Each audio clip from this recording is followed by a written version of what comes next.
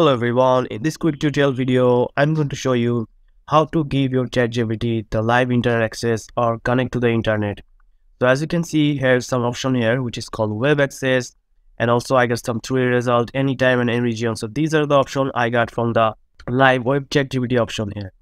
So if you want to connect the ChatGPT in the live internet access and you want to know the recent type of news here, and ChatGPT doesn't know the events after 2021, as you can see, limited knowledge of world in 2021.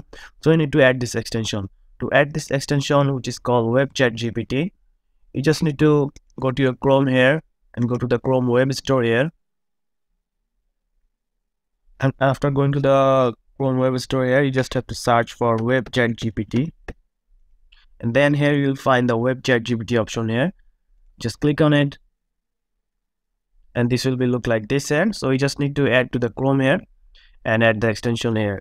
And if you go to the ChatGPT and refresh it, here you will find the option here. So if I just turn on the web access here, now it is connected to the live internet access here.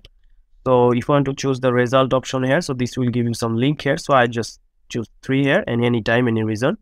So if I just say who won the FIFA World Cup here, as you know, the FIFA World Cup is event which is in the 2022.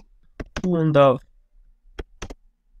FIFA World Cup in 2022?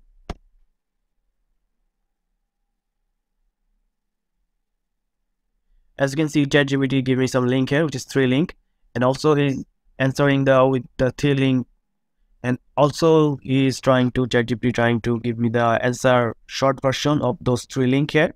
According to the search result, Argentina on FIFA World Cup 2022, and also he's giving me some information about they beat France in the final match. So this is the accurate news here. So this is how you give the internet access to the ChatGPT. Otherwise, if you want to know some news event, some recent news, ChatGPT won't working here. So that's it guys. If you found this video helpful, please subscribe to this channel, and thank you for watching.